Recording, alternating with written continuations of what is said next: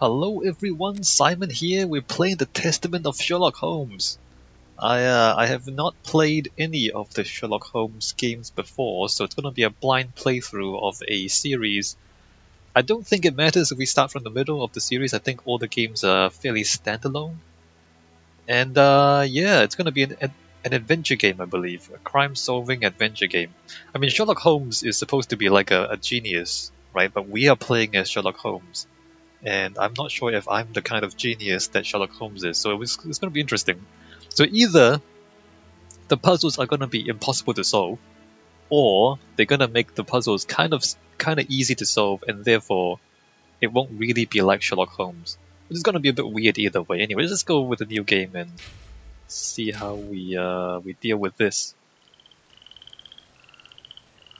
As I said, it's a blind playthrough, so we might get stuck sometimes, and it is like a puzzle adventure game, so there might be a bit getting stuck.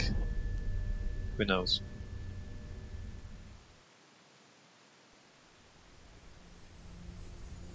I've seen the beginning just to test the frame rates. It's kind of weird actually, like this. Kids going up to an attic. The attic is giant, by the way.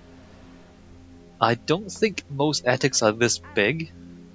I might be wrong, but this is like a massive attic.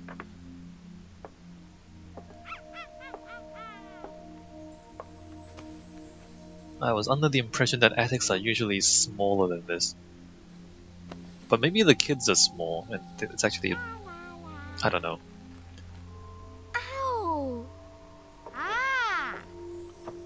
What's this?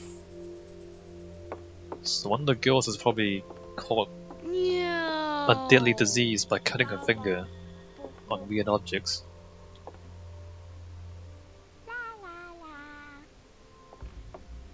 I don't really like children. I mean, I don't hate them, but I don't really like them. Is that weird? Should I not say that? Anyway. Look, the stupid kid's gonna break the toys. Look at them. Look, what is this? What is this? This is the problem with children. They break stuff. Ooh. Yeah, you broke it. What are you doing? Like, what are you kids even doing? Do you know how much this stuff costs? Oh, look! It's a book! Congratulations, you found a book. Maybe it's a book about pirates with a treasure map. Or maybe it's a diary about kinky sex. I don't know. Why are you reading it? No, I don't think so. I wish that I had seen through all your lies. Oh, start from the beginning, not the middle. Yeah, do you know how to... So I decided to pick up my pen to relate the most disturbing episode of my life thus far. It all began early one morning in 1898, when Sherlock Holmes invited me to accompany him on a visit to the Marquis of Conyngham.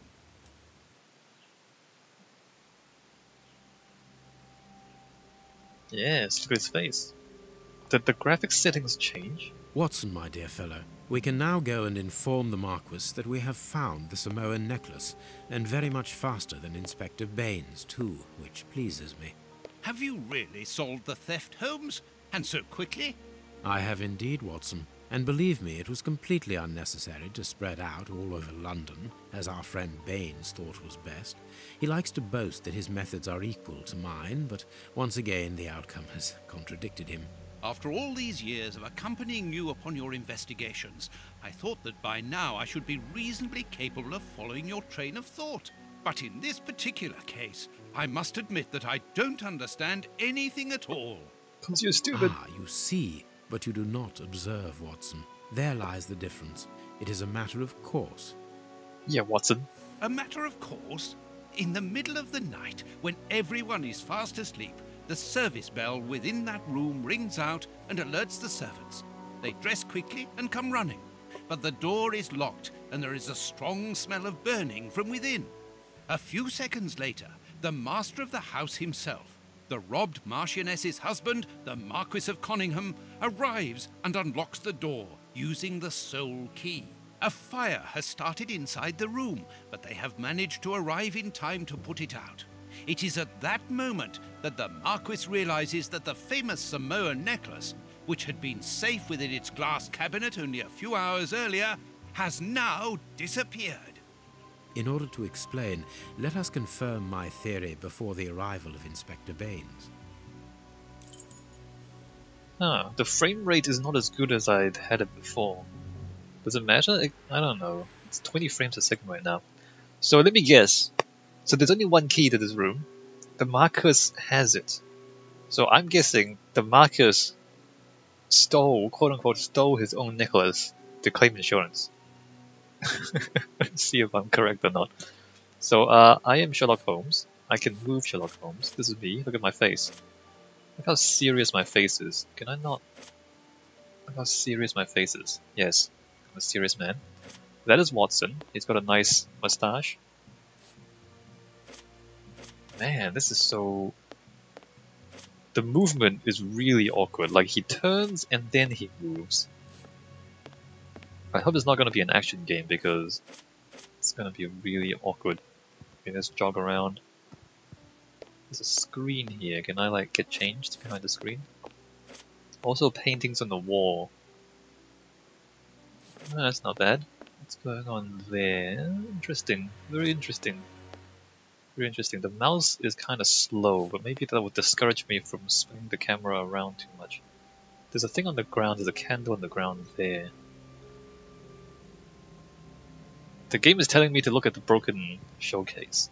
So there's a tutorial thing going on, which I'm completely ignoring right now. To look at the piano and the light streaming in the window. That's pretty good, right? Look at this fancy house. Alright, let's go look at the what the game wants us to look at. This thing. This window was cut with a diamond. A clean, discreet piece of work. This is where the necklace was. See how tiny the hole is, and not one fingerprint upon the window. So they're wearing a glove. You always interact with mouse.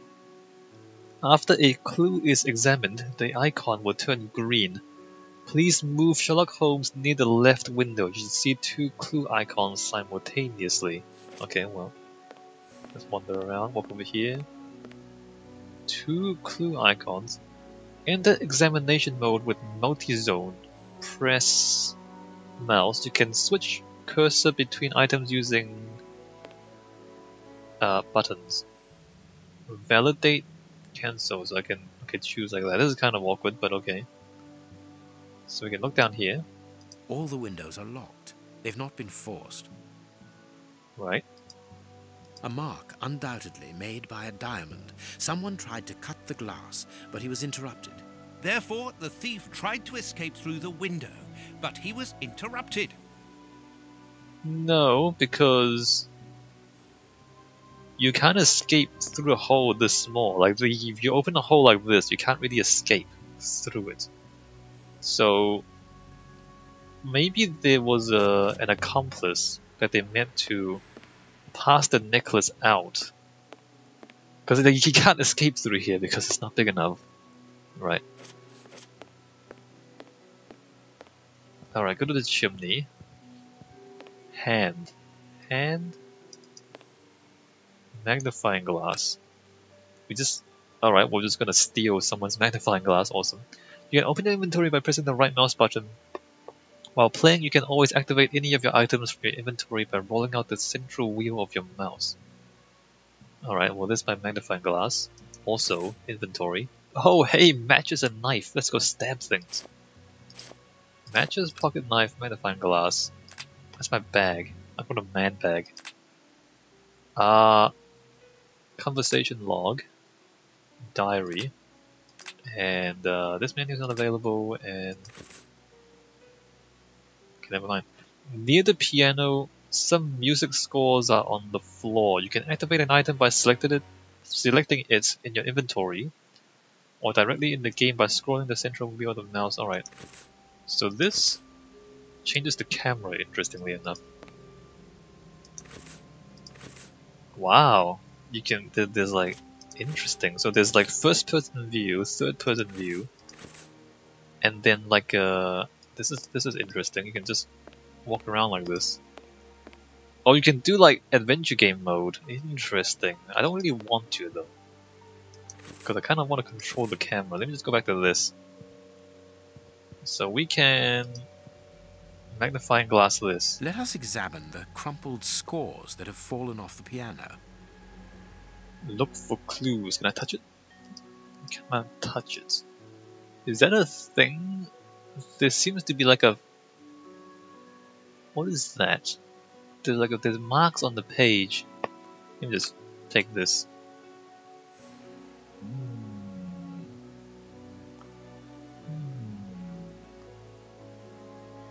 What is this?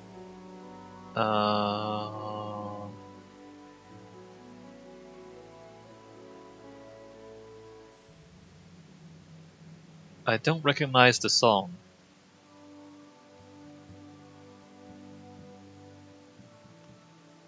I don't recognize the song. Oh, what's this? Nothing apparently. So what am I supposed to be looking for? Inspect? These sooty prints were left by a tiny hand. I don't understand why these music scores are covered with soot. Okay, press R or the middle mouse button to switch to first person mode. Why? Use WASD or keep left mouse button pressed to move your character. Shift to run, R to return to point and click mode. To move the character, you just left click to the destination you want to reach. To right, to run to the desired direction. That's not what I... Switch back to third person. Shift to go faster. Okay, this is the... Alright, well this is how you change the views. I wasn't really finished with this, but I guess I can't mess with that anymore. By pressing space, you activate Sherlock Holmes' sixth sense. It will show you a hint not discovered yet. Do I need to do that, or can I like never use that? I don't want to use that. You can now search for other clues in the room. Seriously, do we have to do that? Oh, I see. Well, that just highlights. Okay, I see. It highlights all the potential clues. All the windows are locked. They've not been forced. Alright, so I guess we just walk around looking for magnifying glasses. A candle. It must have fallen from the chandelier. Yeah, but how does it help? Fish Not tank. very well kept, this aquarium. I can see a dead fish floating on the surface. Well, maybe the Samoan necklace is inside. So there's like a tiny handprint, probably a monkey, right? And they didn't get out of the window, although they probably came in the window. Got the necklace. Would the necklace be inside the fish tank? Can I like stick my hand in there and search around it for a bit? What is this? This draft screen makes an ideal hiding place. As the theft was committed at night, I conclude that the thief hid himself behind the draft screen and waited until he was alone in the room. That's called speculation, Sherlock Holmes. That's just guessing. Strange. There aren't any prints. Yet I'm sure that the thief hid here. Yet you're sure? How can you be sure? Are you insane? Like, how do you... Alright, well, jumping to conclusions, the game. These documents are not very interesting, even though they're addressed to the Minister of Maritime Affairs. The Marquis himself. Okay. Addressed to the Marcus. When the servants arrived at the door, having been alerted by the bell, they saw evidence of the theft and the fire, but they didn't see the thief. This door is very hard to force. The Marquis is the only person to have the key. The thief could not get out through here until eventually, when the door was opened by the servants. Or they went up the chimney. That's possible. Alright. Strange. There are some objects here that have been knocked over. Right. The fire started here, just beneath the bell pull. Whoever pulled the cord would have had his feet in the fire, unless it was pulled before the fire started.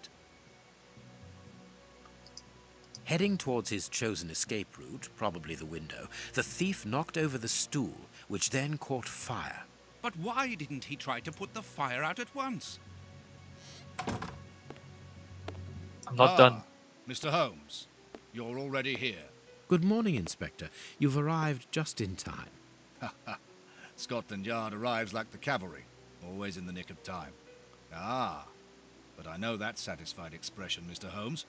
Have you already solved the case? No. It's possible. No, I We haven't. have retraced the thief's rather unusual footsteps. He is a true acrobat.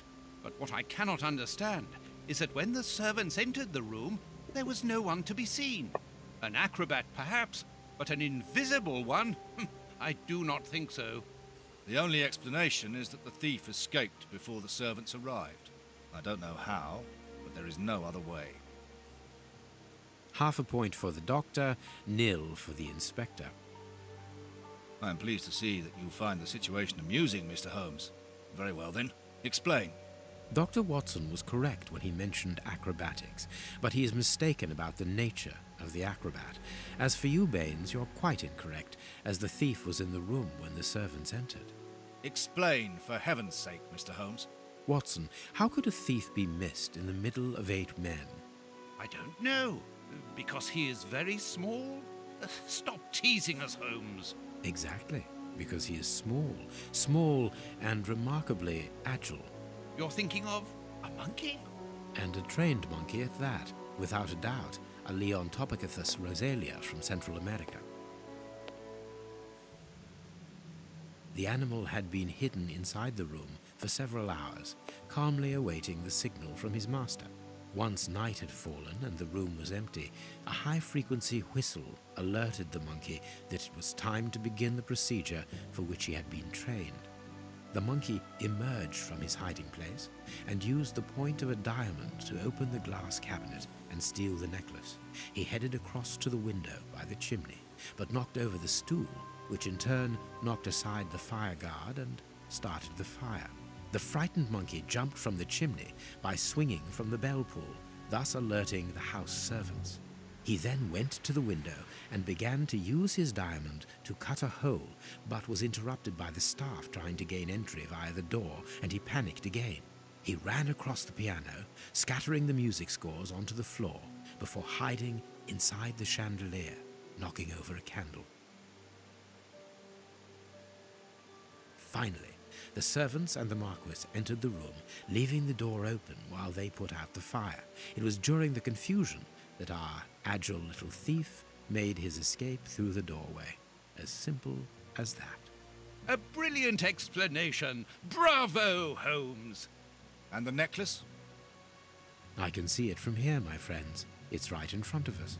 We have searched the room from top to bottom, Holmes. How were we unable to find it? Because we paid insufficient attention to the only victim of this affair. What victim? No one is dead? Yes, Watson. A poor goldfish whose destiny was to die, crushed by one of the most precious necklaces in England. The aquarium is just beneath the chandelier. I understand. The little monkey had likely hung the necklace around its neck and lost it when he leapt from the chandelier. The jewels fell into the aquarium, where they remain now.